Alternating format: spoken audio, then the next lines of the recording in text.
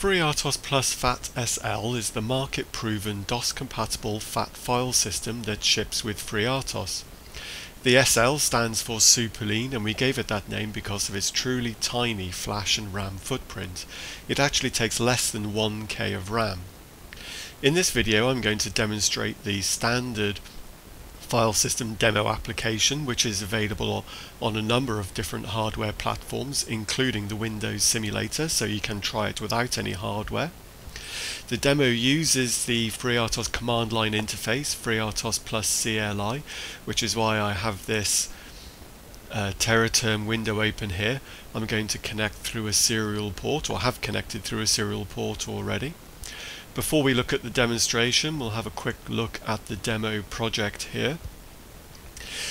Now, this demo is actually doing an awful lot more than just the file system, so I will only demonstrate here or show you here the bits which are actually relevant to the file system. Well, first of all, we have the Freertos kernel code itself. Then here we have the FAT SL source code. This project and all the source code and everything you can download off the URL that you see on the screen. There's the common code for the source of the file system. And we also have the command line interface code here as well. These are all standard FreeRTOS Plus components.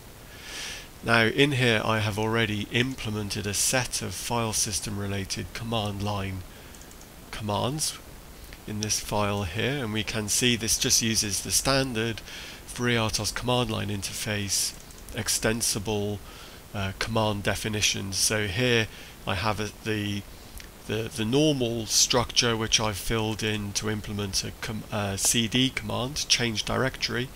So we have the cd command string which we enter to actually run the command, the string that's printed out when we type help. There's one parameter which is the directory we are switching to, changing to, and there is the function that actually implements the command. If we have a quick look there, we'll see the normal command line interface parameter parsing function. That's all standard stuff. Here we have the chdir or change directory API function from the file system itself. We're also going to print out the directory that we change into, so there is the other file system API function used by this particular command, which is get cwd or current working directory. So let's go back here. Now, when this demo starts up, the file system is used to create a set of files. This is actually using a RAM disk to make it as portable as possible. So if I type dir there, we can see the files that are created. There are 3 files named root001 and up to root003.txt. It tells you they are writable files and gives you their sizes. Like I say, the source code for this, how these commands are implemented, is all provided. You can implement your own commands as well. We can also see that there is a directory called sub1. So if I go into sub1 using the command we've just seen the implementation of, and then do dir again, we'll see that there aren't any files in that directory, but there is another subdirectory. So we can go into sub2 dir, and now we see there is a file there called sub2.txt. I can view the contents of that file by doing type sub2.txt, and there the contents are shown as just an incrementing value starting with ASCII 0. I used ASCII characters so you can actually view it through the terminal window there. We'll try another command now, so I'll say copy sub2.txt, and we won't copy it into the same directory, we'll copy it one directory down, and to make it obvious we'll call it copied.txt.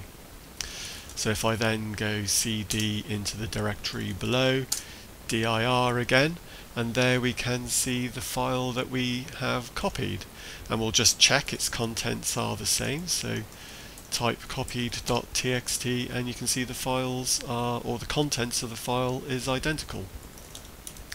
We can go back down to the root directory and have a look at these files again. If I type root003.txt, we can see that file is just filled with 3s. I can also delete root3, oops, get that right, 003.txt, dir again, and we can see that the file is now gone.